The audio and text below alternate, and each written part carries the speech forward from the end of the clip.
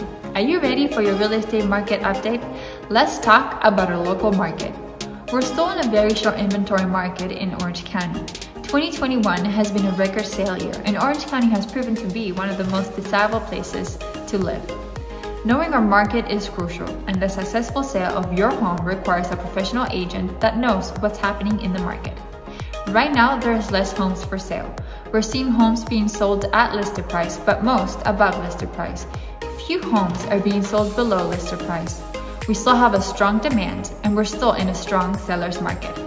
Let's look at what's happening in your neighborhood. If you live in the zip code 92679, we have 22 homes for sale. In the last 30 days, 36 homes were sold at an average price of $521 per square foot. We also have 22 homes pending, and homes are staying on the market an average of 14 days. Now, if you live in the zip code 92694, we have 20 homes for sale. In the past 30 days, 26 homes were sold at an average of $522 per square foot. We have 19 homes pending, and homes are staying on the market an average of 5 days.